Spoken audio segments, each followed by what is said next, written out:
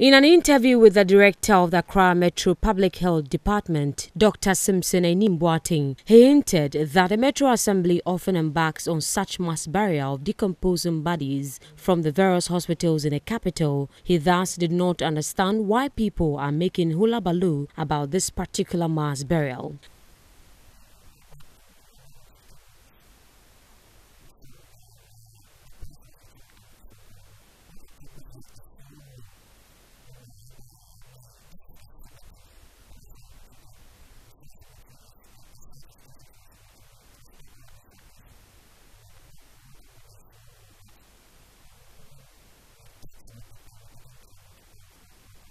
According to Dr. Boateng, bodies deposited in a pit were embalmed with chemicals and so pose no health hazard. He asserted further that the pit for the burial was dug so deep and covered immediately after the burial that an epidemic or such hazard was out of the question. Reacting to why the graveyard was not covered completely, the health officer said it was because the assembly was waiting for more bodies from the Kolebu Teaching Hospital and some other facilities.